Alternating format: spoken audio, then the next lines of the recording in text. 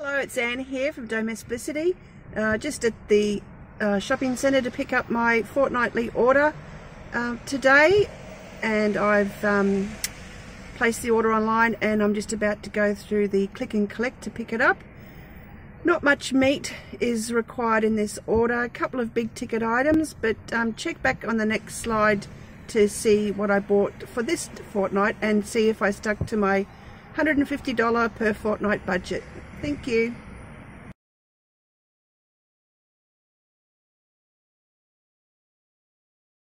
I'm back from the grocery store picking up my online order, and I'm going to show you now what I got for this fortnight. Taking it all out of the bag because it doesn't look a lot, but I'll show you what I got anyway. So I just got a handful of fresh beans. They were on special. We're not eating as much salad stuff as we used to because it's getting cooler, so I only got 3 tomatoes. It's easy enough just to pick up some more if I do need them. Some pumpkin, onions, potatoes, coffee, which is $11, so that's a big ticket item. Some olives, black olives, sesame oil, soy sauce, sweet chili sauce, gravy powder, extra virgin olive oil, and vegetable oil, and some dried onion flakes, and 2 tins of tuna, and some ground black pepper.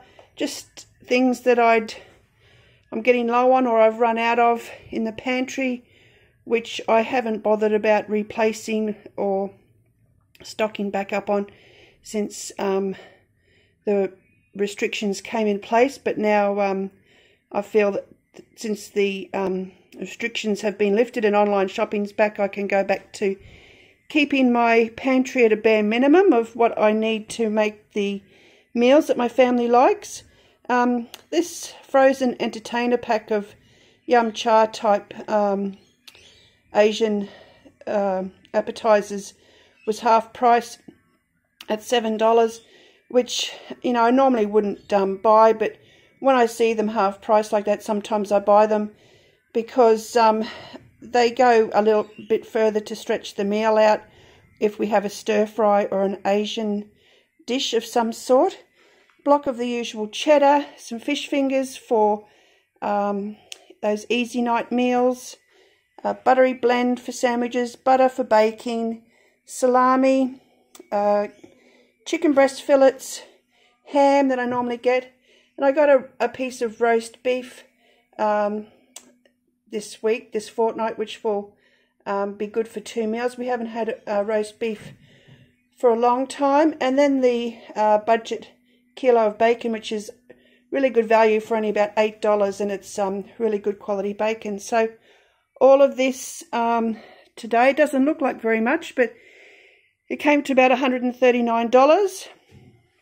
But we've got lots of bread, lots of milk, still got lots of fruit from the last fortnight because we've been stuck at home. No one's kind of eating fruit, and I think the children only eat fruit when they're at school, if they do at all.